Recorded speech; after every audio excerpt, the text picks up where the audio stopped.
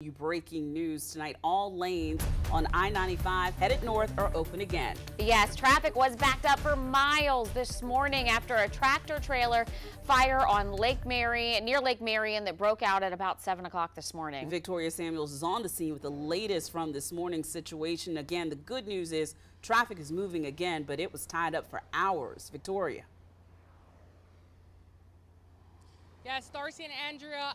Traffic was tied up for hours, as you said, and now as you're seeing behind me, it is flowing seamlessly. I just got off the phone with Clarendon County Fire and Rescue a couple minutes ago.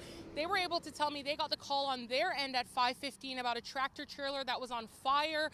They were able to show up to the scene at 5:30. They were also able to confirm that no injuries were reported, thankfully. And when they showed up, they had to close all lanes due to being able to fix what was going on. And at 9:20, one of those lanes was opened up heading northbound on I-95.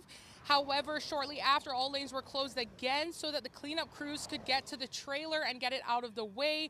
When we arrived on the scene at 11 a.m., the cleanup crews were able to drag the trailer over the remainder of the bridge, and watermelons and other debris were falling out all over the road. So then by 1 p.m., all northbound lanes on I-95 in Orangeburg and Clarendon counties opened up.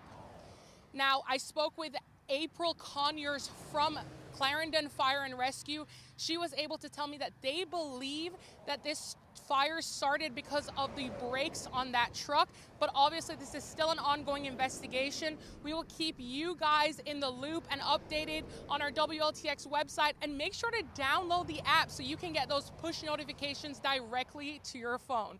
Back to you, Andrea and Darcy. All right, thank you, Victoria. Yes, certainly this morning the push notification would have helped you avoid 95. Yeah, we're